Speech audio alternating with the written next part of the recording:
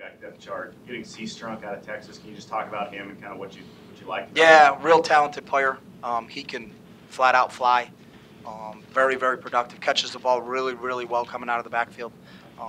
He's really put together. He's a little bit like LaMichael, probably a little bit bigger than LaMichael was coming out of high school. A really strong competitor. And I think, that speed aspect that kind of jumps off the tape is, just kind of wow, when he adds. But, I think the three kids we got out of Texas, you put Dante Williams in that same boat, can really run, tough, hard, physical runner. And then Josh Huff, who just is an athlete. Josh Huff played every position on his high school team, was a quarterback, was a receiver, was a defensive back, played in an all-star game as a DB. But he just is a dynamic player with his hands. And all those kids, Lake and Huff are in the 10-3, 10-4 range, and running the 100. So obviously that speed's going to help here in Tracktown, USA. How much evaluations are a little bit easier for you to make because you actually watch these kids practice. It's not, did I see them on tape or did I like them on tape? You get a chance to get to know them a little bit better.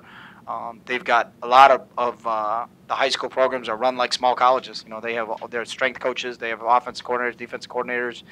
They got off-season workouts. So I just think maybe the emphasis in that state and obviously the overall size of the state, just has led you to it. And and I think some of those guys, there's an attraction.